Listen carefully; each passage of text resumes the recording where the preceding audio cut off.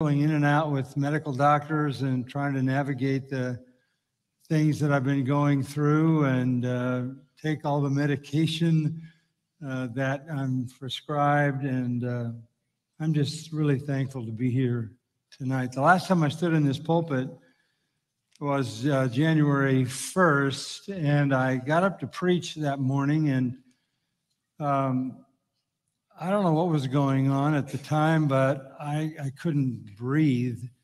At least it felt like that. And so I said, excuse me, give me a chance to catch my breath. And what I later found out was that my heart had gone into atrial fibrillation, and